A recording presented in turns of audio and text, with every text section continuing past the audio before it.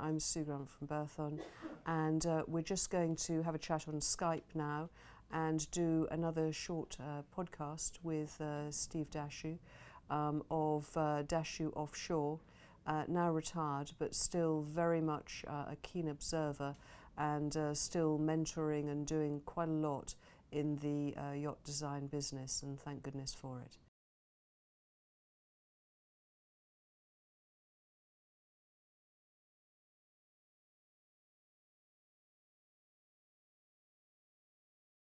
Okay, so Steve, we haven't done one of these podcasts for a little while, and although we talk all the time, we thought it'd be just fun to do that.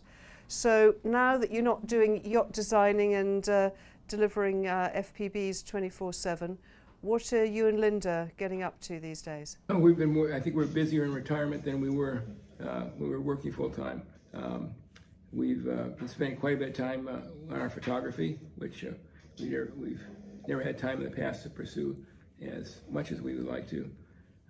Doing a little consulting, and we've been in the pandemic to keep ourselves from going crazy. We've taken a Ford truck and put a camper on it and totally redone the camper with yacht style systems, and then a land yacht. Land yacht for sure. And so Linda decided that the interior aesthetics were lacking, so we ended up putting a whole new interior in it. Yeah, and it's got a rib as well that goes behind it. Yeah, we decided we had to have a boat of some sort, so we have a 6.5 meter Zodiac rib. Perfect, fantastic. And one of the things that we notice, and you and I have chatted about, is that since we stopped accepting orders for FPBs, there've been certainly a growth, exponential growth in the Explorer yacht market, and there does seem to be quite a lot of bare metal that looks a bit like an FPB about, so you've looked at that too? Yeah, we've been, of course, keeping our eye on what's going on in the marketplace, and I have to say we're flattered by people trying to imitate what we've done in the past. When we were working together, it was always clear to me that you guys came from a different angle. It wasn't about sitting in front of a computer screen. It wasn't so much about looking at dynamics and mathematics. It was more about real life experience and building it and cruising it and all that kind of stuff. Can you just go through that a little bit for me? Just unwrap that a bit. I think the easiest way to answer that is to say that at the end, yacht design is a zero-sum game, and anything you do within the envelope that constitutes the design affects everything else. And the way you make those decisions is a critical part of this equation. And everybody makes those decisions based on their training and their experience. Our approach has been different than anyone else's because we are cruisers first and yacht designers second, and we've always been trying to fulfill the goal of the perfect yacht. And in our case, because we like to travel, we love the high latitudes, but we don't like to pay comfort or be worried about security penalties. So everything we do in the yachts reflects that, and which ends up you have trade-offs that are quite different than more conventional approach. Yeah. I mean, so when you're building something, an Explorer yacht, I mean, if you go and you buy a production boat, it is what it is, and there's a spec, and there are spec choices and bish bosh. When you're building something like an FPB, like, something that's going to go to the Antarctic, have real capability and all that kind of stuff, it's quite a big deal. So how, if you were going somewhere where they were offering you an Explorer yacht and that sort of deal, how would you go about evaluating the right design package? That you're starting from the right hull shape, the right design from which you can build that boat? That's a really difficult question, Sue, for us to answer. We've had the benefit of all the modern tools.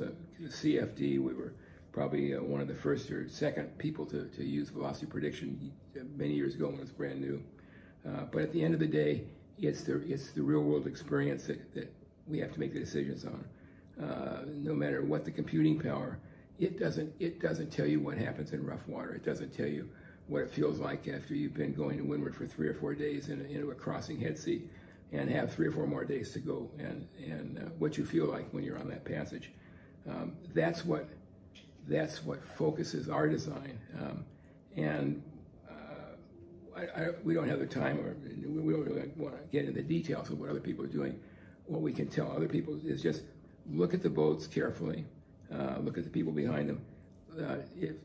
Be sure that if you're any boat that you're going to go seriously cruising on, you want to be out in gale force conditions, and it's a huge investment of your time and money plus security. And we just highly recommend that you go to sea in some adverse conditions. If nobody wants to go out with you, that's the day to go out. When you want a sea trial, this is a pretty good sea trial. Yeah. The broker doesn't want to take you out. Those are the conditions you really want to test the boat in, and then you'll know. That's something you said that's really interesting, actually, because it's a lot of people, they talk about whether the boat will take the seas and whether she's safe and all the rest of it. But you're talking about how the crew, how the guys on the boat are feeling when they're in those conditions. And that's actually just as important, if not more, isn't it? There's no point having something that will take the punishment if she kills her crew while she's doing it. Sue, you've hit the nail on the head there. The real answer to successful cruising is being comfortable mentally and physically. You don't really know what that is until you're trying to get through standing waves upwind or downwind, or you have a crossing head sea where there's no speed that you can no speed or angle which is comfortable. And as you get tired on these longer passages, the accelerations of the boat, the sea state, where you live, how difficult it is to move around the boat, these all come into play with what you're feeling. And it's when you're tired and there's a little bit of extra motion, everything it's like a snowball effect, and it gets worse. Gets worse very quickly mentally, and so the ability to rest, the mental to have the ability to have mental security that you know that you can outrun the weather conditions, that you can maintain your high average speeds, that your systems are secure but accessible if you need to get to them. That's all part of the package. And when you take all those pieces and put them together, and now you're at sea, and it's a husband and wife, shorthanded, etc.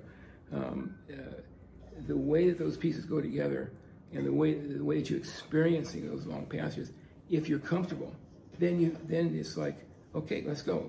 No worries. It's just a couple thousand miles here or there. If you're not comfortable, then you're looking for excuses. And you know, Sue, that our sailboats and our powerboats all have a huge mileage on them. They don't sit at the docks. People that buy those boats, new and used, are looking for boats to go places on.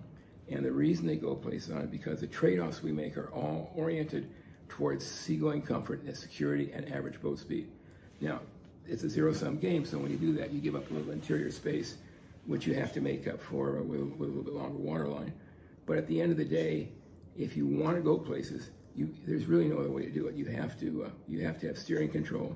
You have to have the ability to maintain these high average speeds, because that's how you make the weather work for you. And you have to have a hull shape which, above all, is comfortable in all sea states. If you miss any of those points, then people will not be comfortable, and they'll look for excuses. They'll look for the perfect weather window, which, of course, is always next week. Yeah. No, I mean, that's absolutely true.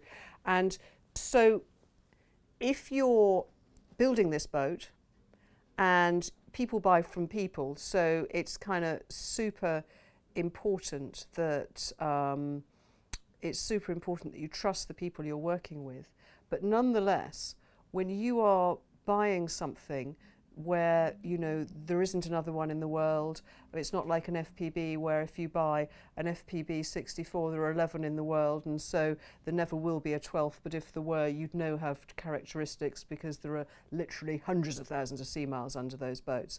But say you're building this boat and there's one or two on the water or none on the water, what data would you absolutely insist on seeing as being really important before you commissioned a build? Sue, that's a really tough question, and a good one, obviously, because when you're starting out from scratch, it's a lot of money that you're putting on the table, and you don't have it's particularly difficult if you don't have a chance to go to sea on another boat. So I'm not sure how I would answer that for other people. In our case, we've always built the first boat in a series for ourselves. Well, look at Windhorse. I mean, you were that soldier. You and Linda were those soldiers. You started out, you knew the designer quite well, but what did you absolutely, what was really important? Because she was a whole new thing. You didn't know whether motorboats were going to work. You didn't even like them. You could say that Windhorse was a huge risk for us because we hadn't done a boat like that. We certainly had several of our friends. We have several good friends who are very talented designers, and they told us it wouldn't work.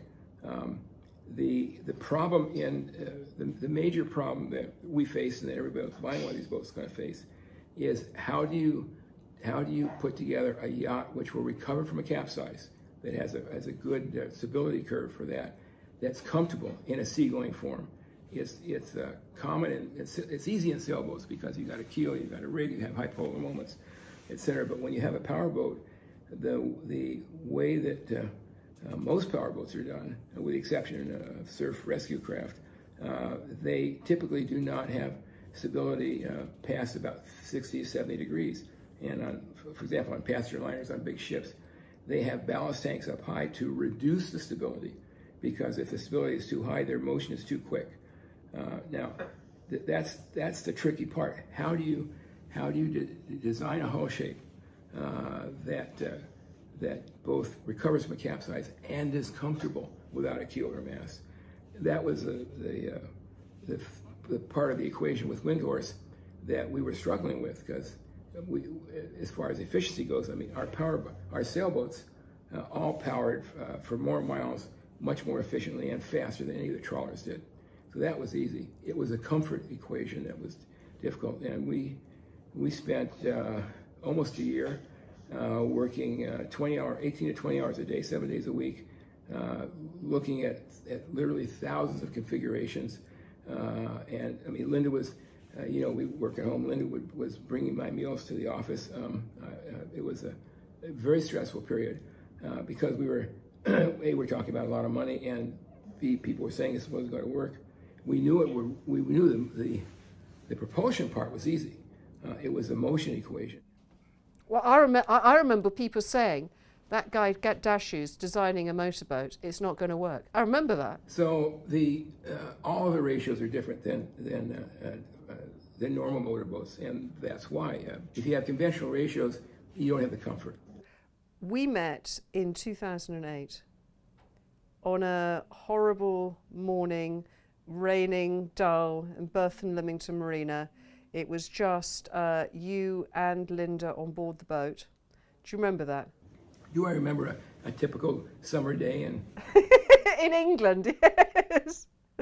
That trip was really a good example of what a comfortable seaboat will do for you. At the end of 2007, we didn't have a plan, and we said, what are we going to do next year? Geez, let's go to Greenland. Well, we were in Southern California. That seems like a rather long way away. But the reality is, it's 10 easy days to Panama. From Panama, it's 4 easy days to the Bahamas. From the Bahamas, it's 3 or 4 easy days, picking your weather, of course, to northeastern Canada. And then you have some time to work your way up through the Straits of Belle Isle, and whatever time you said, if you're passing straight through, that's just a couple of days. And then you're 3 days from Greenland. I mean, it's so simple. And when you're in Greenland, you're 5 days from Ireland. So we just made a spur of the moment decision. I think it's close to 10,000 miles.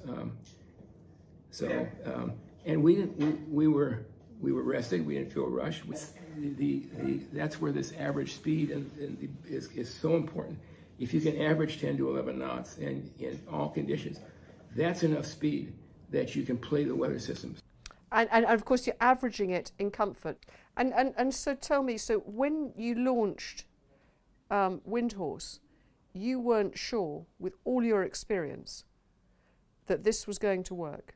So she went on the water and she worked so much better than you imagined. What else could you have done to have made sure that she worked without real-life testing? How do you actually know that that design, with all the tests that have been carried out, when the boat launches, how do you know it's going to work? There's really no answer to that question. If you have not done this before, then you're taking a risk. Each design has been a little different, and so there's what we're doing. The last boats we did were entirely different than what we started out with. Then that's based on refining the concept. But that, of course, is not taking the risk, because by this time you know what you're doing, because Windhorse has been the trailblazer, and then come the 64s, then comes Iceberg, then the 78, and so on and so on. So actually, when you're buying something that's part of a series, the designer gets it, but particularly a designer who hops on the boat and cruises her for 60,000 miles. The best example I can give you that is steering control. Steering control is that's the holy grail. It's what controls your safety when you're jogging into a force 9 or 10 storm, and you've got crossing sea states, and it's what allows you to surf at speed, and what dictates how fast you can surf or what conditions you can surf or can't surf in, and that's surfing is there's so many variables involved, because you have it's not a single set of waves. What's the problem is when you have a crossing sea state. For example, the video we have up on Cochise when we were doing sea trials, heading up the Bay of Islands, where we had this quickly rising gale, and we got up to blowing in the low 50s. And it was easy, and the steering was no problem. It was great fun until we started closing with the Bay of Islands. And then we had it's an iron-bound coast, and so we had waves reflecting back from the foreshore at various angles. And you have this chaotic sea state. There's no way to model that. You just have to go through it. And so the variables involved in that are like the depth of your forefoot, the size of your rudders, the shape of the hull, and whether it develops lift or not. Because it's very difficult to have a bow which penetrates and a bow which lifts. There's sort of opposite ends of the spectrum. But if you can get a bow that lifts at speed, as the boat accelerates, you don't lose control. And but you never know for sure. There's always risk there. So, I mean, Cochise was based on a progression of previous designs. We were really surprised to learn that many of our owners were afraid to surf, which just stunned us. And when we investigated that further, it was, well, if you come from a conventional powerboat design, you equate surfing with broaching, and broaching with it leads to sometimes very unhappy consequences. So they were afraid to let the boat surf, which is actually the safest way to use our boats, is to keep them at speed. Well, as we know, going fast is a lot more fun than going slowly. It's way more fun. It's a hell of a lot safer. And the other point I want, we touched on this briefly before, but and this is something we learned with Beowulf, as the weather routing software has gotten better and the weather modeling has gotten better. If you have sufficient boat speed, you can make the weather work for you and avoid the bad stuff. And again, it comes back to average boat speed. If you can average, 10 knots, and as you go up from there, you get better and better control. When we took Beowulf from New Zealand to French Polynesia, it was a wintertime passage. The weather is normally quite foul, and the highs hadn't dropped yet. So we were again in one of these situations. We were facing headwinds, and then we had a high come through in the right position, and we said, we're off. And we rode one single high pressure system all the way from Auckland, New Zealand to the Austral Islands, 2,000 miles. Before and after that, it was just chaotic and upwind, but that one system got us all the way there. We want to do the same thing on the powerboats, because if you can pick your weather and stay with it, then it's more comfortable, way more fun. In conclusion, all that is metal is not quite the same, and it's a lot more fun to go fast than it is to go slowly, and steering control is all. That's well put. Well, Steve, thank you so much. This podcast, the frequency of them has been far, far too long, and we'll try and do some more, because it's always fab to speak to you, and every time we do that, we have quite a lot to do with FPB and the resales and stuff. I just remember again why it is that they are very cool boats. Thank you. Well, thank you, Sue. It's always a pleasure to talk boats with you.